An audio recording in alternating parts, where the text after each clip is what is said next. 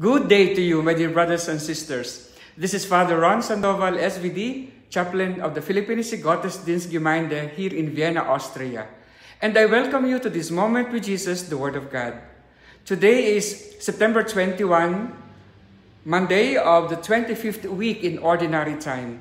But today the Church also celebrates the feast of Saint Matthew, Apostle and Evangelist. Samahan niyo po ako sa ating pakikinig at pagninilay sa salita ng Diyos.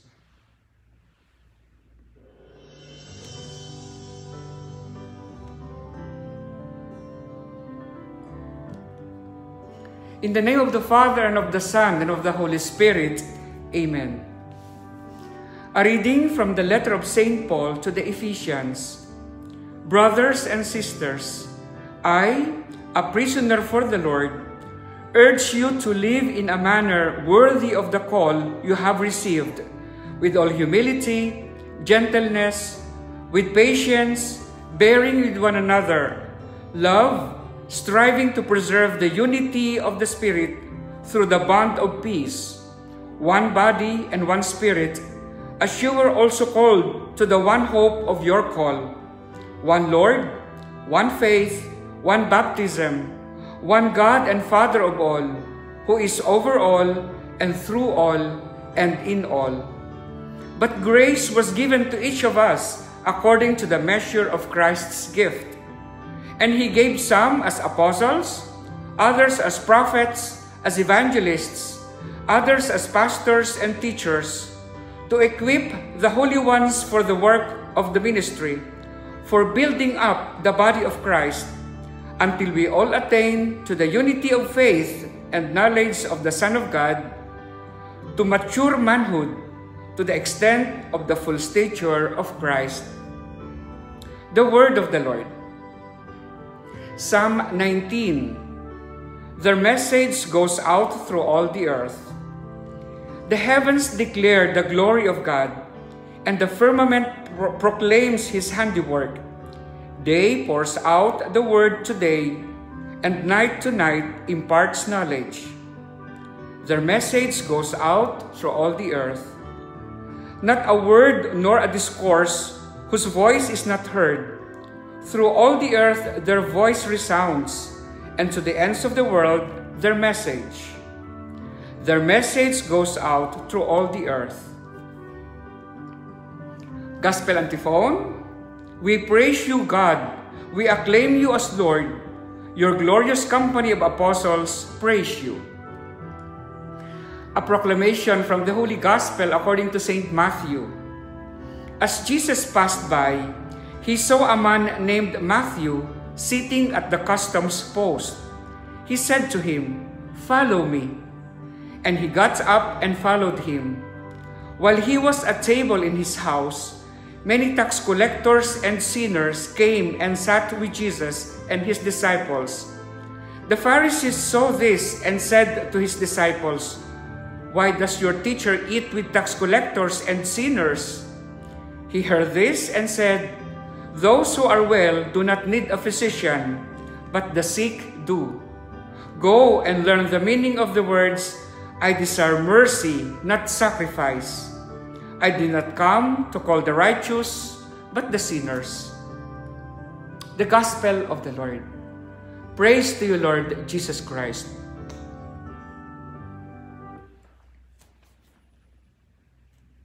I did not come to call the righteous, but the sinners. Matthew is a sinner. He is a tax collector. You know, during the time of Jesus, there are three categories of sins. The first one, you are a sinner if you are sick. Because surely you have sinned, that's why you are sick.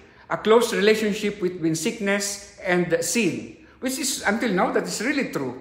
If you are sick and if you do harm to your body, then you will get sick. And doing harm to the body is a sin, no? The second category, those who really do obvious, grievous sins, no? The first one, the sinners, this is exemplified in the Bible by the lepers, no? The lepers. The second one, category of sin, those who, as I've said, do grave sins, obvious sins, like the criminals and the prostitutes, no, during the time of Jesus. And third, tax collectors.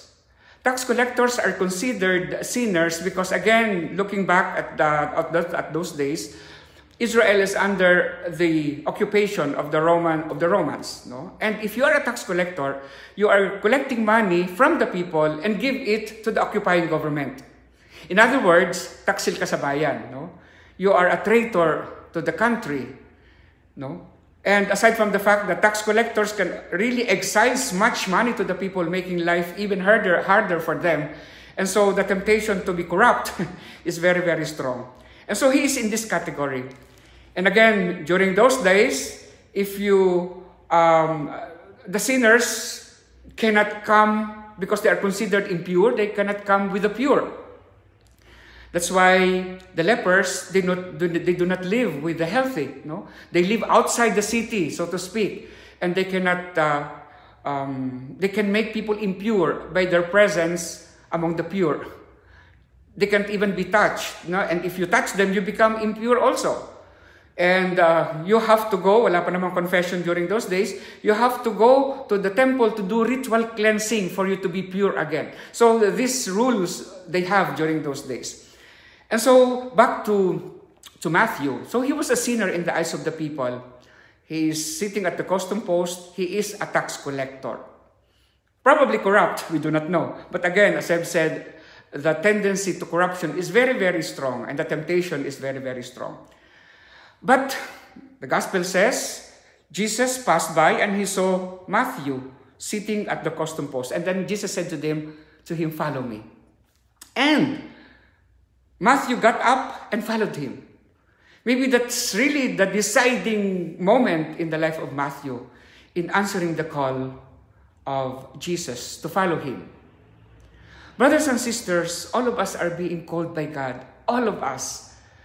And we as sinners, Jesus came for us. You know? If you consider your sin as a sinner, if you consider yourself as a sinner, then Jesus came precisely for you. And He's calling you. He's calling all of us because all of us are sinners. He's calling all of us. And that's a big hope for all of us. The fact that we are sinners, we are not left out by God. All the more that He came to us because He knows that we are far from Him. And so He's calling us to come to Him. And we only have to follow. That's always the deciding point in our lives. So that we can really cherish this belonging to the kingdom of God.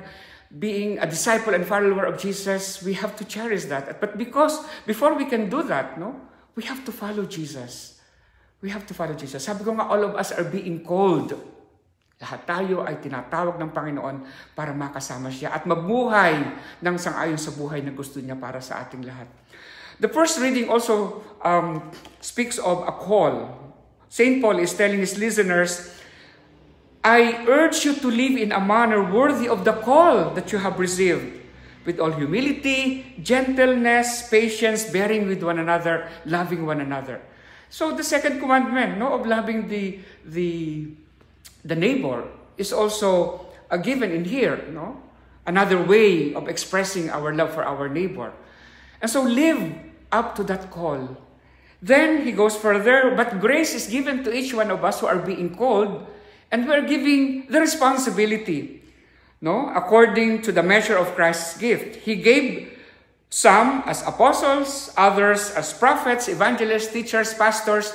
For Matthew, he became an apostle and a great evangelist. Look at that, from a sinner to an apostle to an evangelist. Diba? It gives us hope. It can happen to all of us if only we will follow Jesus. If the people look at Matthew as a sinner, Jesus looks at him with another eyes. An eye of seeing him with potential, not looking at his sins and his history of sins, but a potential person, a person capable of following him, a person of gifts and talents. And that is what Jesus saw in him, not his sins. His sins are there, but it was not magnified. What was seen by Jesus is the potential that is in him to be his disciple. Let's also have this kind of attitude as regards, again, dealing with other brothers and sisters. That's a way of loving the neighbor by looking at him, sinner as he is, sinner as she is, looking at the potential of the person, the possibility of conversion, the possibility, the potential of being a follower also of Jesus and a worker in the church with the gift that that person has. Sana ganito rin yung ating pagtingin. If we are really followers also of Jesus, then it should excite us.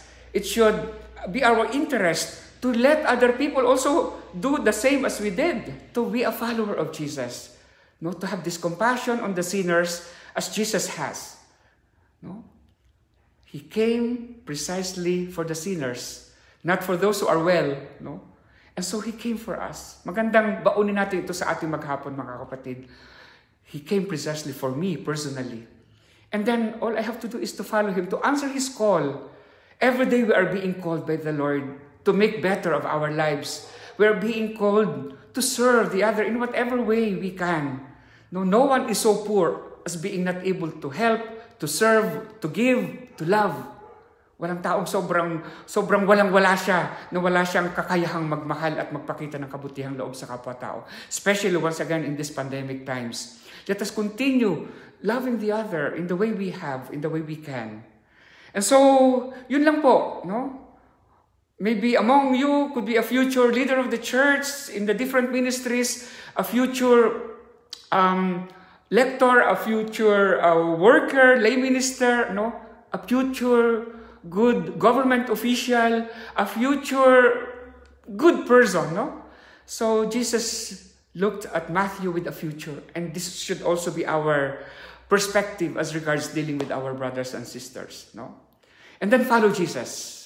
Only with Jesus and in following Him can we really attain and achieve true peace and joy in this world. Amen. Ang buhay ni San Mateo ay binago ng pagtawag at hamon ng guro. Nawa ang aming mga panalangin ay magpahayag ng pagbabago ng buhay at maging sensitibo kami sa mga pangangailangan ng iba. Diyos ng pagpapatawad, maging mapagpala ka sa amin.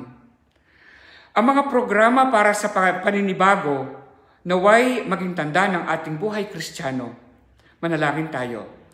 Diyos ng pagpapatawad, maging mapagpala ka sa amin. At tinuwang tanggapin ang hamon at tawag sa pagbabalik loob sa halip na mahikayat sa pang-aakit ng mundo. Manalangin tayo. Diyos ng pagpapatawad, maging mapagpala ka sa amin. Ang mga may kinalaman sa mga bagay tungkol sa pananalapi, naway hindi matuksong ipagpalit ang kanilang kaluluwa para sa kayamanan at kapangyarihan ng mundo. Manalangin tayo. Diyos ng pagpapatawad, maging mapagpala ka sa amin. Ang mga may kahinaan sa kanilang espiritual na buhay, naway humanap ng tulong sa sakramento ng pakikipagkasundo sa Diyos. Manalangin tayo. Diyos ng pagpapatawad, maging mapagpala ka sa amin. Ang mga yumao, naway mapatawad sa kanilang mga kasalanan. Manalangin tayo. Diyos ng pagpapatawad, maging mapagpala ka sa amin. Sa katahimikan ng ating puso, itaas natin sa Panginoon ang ating mga pansariling kahilingan.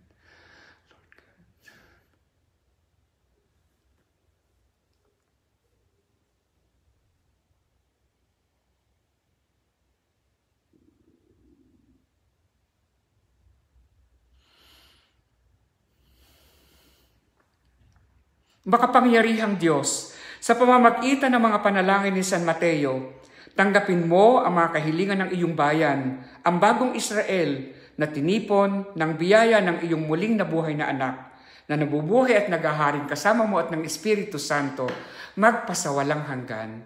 Amen. Our Father, who art in heaven, holy be your name. Your kingdom come. Your will be done on earth as it is in heaven. Give us today our daily bread, and forgive us our trespasses, as we forgive those who trespass against us, and lead us not into temptation, but deliver us from evil. Amen. In the name of the Father, and of the Son, and of the Holy Spirit. Amen. Thank you mga kapatid sa inyong pagsama sa ating ngayong araw na ito sa ating pagninilay ng salita ng Diyos. Thank you so much. Hiling ko sa inyo kasi po ito yung ating mga ginagawa ay nalalagay na rin sa YouTube. Sana po ito inyong i-like, i-share at mag-subscribe po tayo para mas marami pang tao ang makarinig. Kung ito'y nakakatulong sa inyo at alam niyo matutulungan ng ibang tao, then i-share po din natin. No? Maraming po salamat sa inyo.